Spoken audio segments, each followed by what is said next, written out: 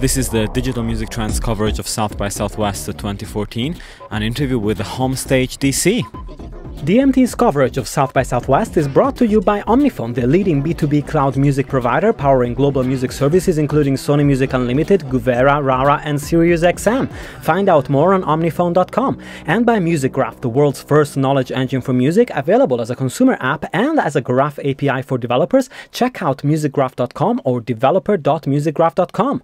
Hello everyone and welcome to Digital Music Trends coverage of South by Southwest 2014, and it's a real pleasure today to have Nick DePrey and Catherine Woodiwiss from Homestage DC. Thanks for joining me. How's it going? Hi, going well, thank you. It's great to have you. And so I came across Homestage DC from the South by Southwest database and also the schedule, so I got really interested in the project. So first of all, let's introduce it. What is it? Well, I'll start by introducing what Homestage is, and then maybe you want to describe our talk a little bit. So Homestage is an organization that seeks to provide an alternative to fans and musicians trying to experience music. It's founded on the idea that the traditional music industry forces are such that it is hard for bands and artists to have access to, most importantly, booking gigs if you're not what you might describe as a music industry insider. Yeah. And so we have founded an organization that builds on the momentum of DIY house shows and live shows happening in alternative spaces and not the traditional venues. And our organization seeks to cultivate, grow, and sustain that and establish it as an alternative for fans and musicians in our community to experience music in that way. That's awesome. And so how did you come about this idea? You know, what was the trigger that got you to actually start it? Yeah, Nick and I are wild proponents of the idea, but it was not our original idea. It's been a shared and inherited idea among several friends, colleagues, fellow music enthusiasts throughout DC for several years now. So we are the most recent public-facing proponents of it, awesome. I would say. But we are very excited to be here and to talk about the process of how this all came together. And part of what our talk will focus on is what we've been able to build together as a community collaboratively, and not just Nick or myself building it from scratch alone.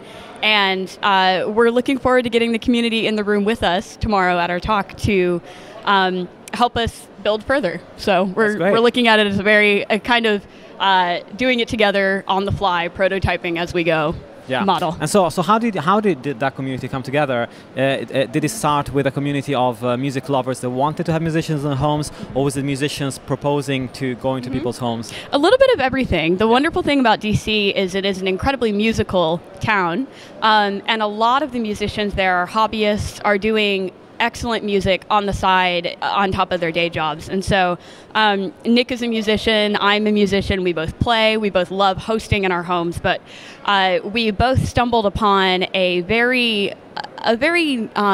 diverse and sort of organic collection of people that wanted to do the same thing. So we started connecting the community that already existed. So Homestage is an outgrowth of things that are already happening and going on in DC. That's fantastic. Do you want to add anything? Yeah, I would add that what we're trying to do with the community is organize it, as Catherine alluded to. So, you know, for example, people who want to host house shows, you know, don't necessarily have all the means or the knowledge to be able to do that. Yeah. And so, you know, given that we want this to be open access, we want to provide alternatives. What we're trying to do is give people the means, the resources, and the know-how to do that. So, if, for example, you want to host a house show, you've maybe got some friends who want to play, but you want to get a more established band who can bring some people in. Yeah. We'll connect you with that. We know those people. We've got resource listings. We've got people to help. You don't have a PA. We'll find somebody with a PA. You don't know how to run sound. We'll help you. We'll be there. We'll help you every step of the way. So that's the whole idea. We don't want there to be any obstacles between someone who's interested in making this kind of entertainment happen and actually making it happen. So we want to remove those obstacles. And so I know that there's a lot of projects around, making music in a shed, or all sorts of different things happening around the world, which is fantastic. And in terms of that, have you looked at recording any of the gigs, or do you feel like it's all a very exclusive fact that everybody's there and there's no need to be a record of it? What's your take on that? It's a great question. there are certain, you know, every house wants to do things differently, and we don't want to dictate, we don't want to prescribe, you know, how it should be done. I think one of our only interests is that artists get paid. As far as recording things, I would love to do that. And there are houses, there's a very famous DIY house in DC called the Paper House that has booked a whole bunch of great bands over the years. And they actually have room mics, and they run it downstairs to a 32-track mixer, and they render a really high-quality live recording of your show, both from the board and from the room mics. And it's, where they're going with it might become something that looks a little bit like Daytrotter, except something more live and electric. Yeah. And so they have a chance to put that on the map, and we're going to help them get there. So there's many opportunities to record what's happening in your homes, and in as much as we have the recording equipment and the means and the know how to do it, we definitely want to make that happen. We want to feature it. I would love to use a technology like Mixler, which you may be familiar with, to like broadcast something like that live. Oh, you're not in DC or you can't make it tonight. Well, don't worry, we're streaming it live. And that's the kind of thing I'd love to do. Anything to add? Yeah, I just wanted to mention something. You mentioned, you know, kind of being exclusive, and actually, our model is driven by the belief of being inclusive. Yeah. There's something that's very intimate about hosting somebody in your living room or playing in somebody's living room, and we love that vibe. Anybody that's been to a house show or performed in one knows how remarkable that kind of magnetic energy between artists and fans can be in person. Yeah. But one thing that we've consistently heard from artists as well as fans is loving the idea of there being multiples of those shows around, that this is not your one and only chance to see this artist. You actually can build a relationship with this artist in multiple locations over time, or you as a house can host multiple times per week or per month. And so the model is, you know, we recognize natural limitations and constraints within the venue itself, or, you know, the how many times an artist can or want to play. But we're actually not looking to be extremely exclusive, rather opening up this kind of music and this kind of model to as many people as we can. Yeah, sure. And I saw, in regards to the shows, are there any houses that charge for people to go in? How does it work? Do they operate a bit like small venues, some of them, or is it all open access? How does it work? Again, it's a little bit house by house. Yeah. But our, as Nick said, our main priority is that the artists get paid. Sure. We've usually found that having a pass the hat system tends to actually work really well. People come in and are so there's just, again, when there's a very personal relationship happening. Yeah. People are much more likely to spontaneously give a lot more.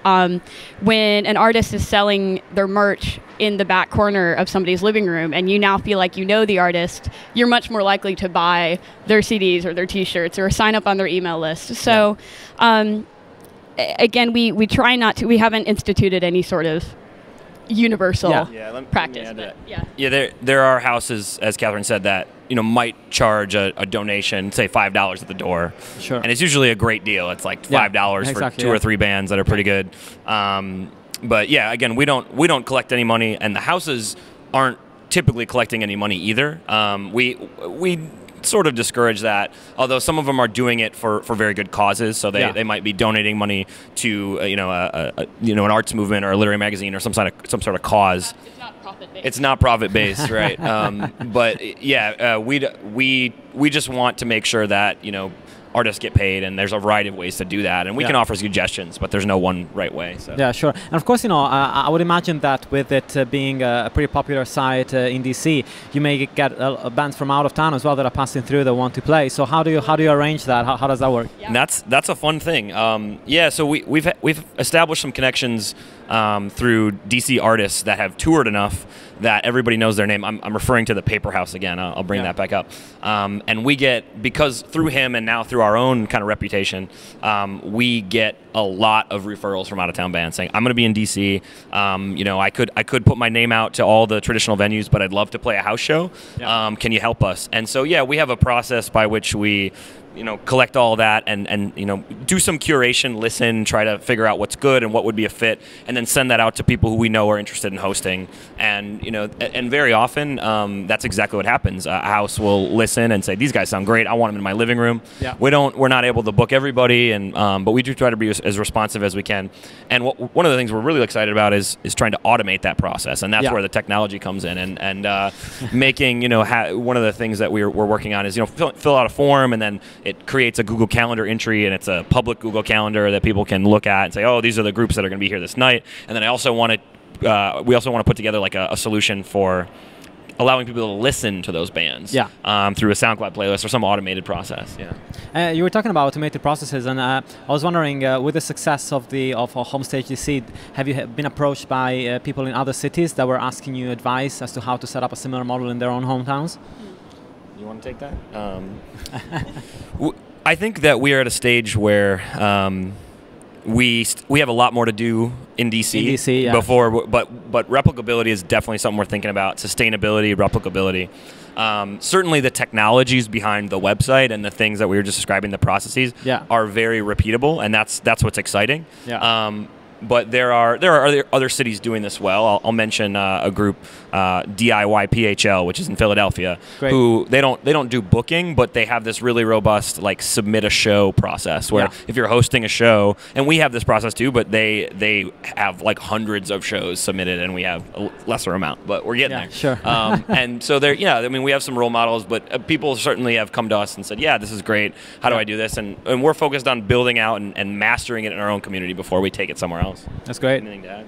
Just we'd love to hear from people though, so we never turn anybody away. That's great. And so I wanted to ask you about the scene in DC. I mean, I was struck last year. I didn't know much about this music scene in DC, to be quite honest. And last year I listened to Dave Grohl's keynote where he mentioned the fact that his musical roots were in the fact that he essentially left home and went to DC, or I think he got moved to DC or something happened, and he ended up there and in the middle of the punk movements and all the rock stuff that was happening. So from then, how has it evolved, and what is the DC music scene like today? I'll start on you. The punk scene and the hardcore scene is very much alive. There's a proud legacy of that, and there's a proud legacy of sort of DIY punk and hardcore in DC that happens in alternative spaces, and kind of a rejection of traditional music industry stuff. That was what Fugazi was all about back in the day, and that still exists. And there certainly is a proud history of soul, go-go, funk, and that continues to exist in various forms in DC, and we're really excited about being a part of that. And then I think Catherine would love to tell you about folk and bluegrass. Yeah, well, there's a robust folk and bluegrass scene in DC, a little bit more accidental than individual names, I think, but I think one great thing as well is DC is not only producing excellent artists like I don't know how we would even describe Louis Weeks, but experimental, architectural soundscapes. You know, he was just mentioned by NPR as one of 10 artists to listen to. He lives in Mount Pleasant, a very musical-minded neighborhood in DC, etc. So there are people that we know and many people that we don't that are creating excellent music in DC. Another cool thing is that DC is also proving itself to be very music hungry. So even if you're not from DC, artists that come through and do the kind of lower level venues, house shows, have been finding incredible success in DC. So one example that we both know a little bit from personal experience and we'll be talking about tomorrow is a group called the David Wax Museum, which are kind of Mexicana folk, the broad genre Mexicana folk. And they came through 4 or 5 years ago now, and very intentionally focused on the bluegrass folk-minded communities in DC, organized everyone in a series of house shows, and that through the relationships they built, the email list they called, got voted into Newport Folk Festival and just took off from there. So DC is also demonstrably kind of, there's a hunger for really good music and a real excitement about it as well. That's great. It's just a great feeling to have. Yeah, it's amazing, and of course it shakes off some of the perceptions from out of towners, I guess, of DC being very government. If you watch House of Cards, that's not the DC that comes through, is it? So exactly. No, and that is a very real part of DC, but one thing that Nick and I are really excited about being here and explaining to other people is that is by no means the only part of DC. And there's really, we've come to learn by living there 4 or 5 years, each of us. There is really a thriving, creative, collaborative-minded spirit in DC that a lot of people don't know about, and is really a shame. So. Yeah. That's fantastic. Well, it was a real pleasure talking to you guys, and I would encourage people to go and check out the website, which is at homestage.us. Homestage.us. As in us, as not US, but us, as in we, because we build it together. That's my pitch. That's fantastic. And are you also on Twitter if people want to follow you on Facebook? At Homestage DC. Yep, and I tweeted at you, so yep. But check us out. We try to tweet about shows coming up, and we're tweeting about our adventures this week. So that's fun. That's great. And I know I've got a few listeners in DC, so I'm sure that if you go and check out the website, I'm sure you'll find some interesting gigs to go to. All kinds of great shows coming up. Or if you are passing through DC for any reason, then there's definitely lots of stuff to do there. And I know I've been to DC, and I don't think I had a lot to do at night. So if I'd known about this last year, then I would have known what to do. So that's great. Well, it's a fantastic project, and thanks so much for your time. Thanks so much. We really love your show and look forward to seeing it. So thanks. That's great. And thanks for listening to the DMT coverage of South by Southwest. You can find out more on digitalmusictrends.com.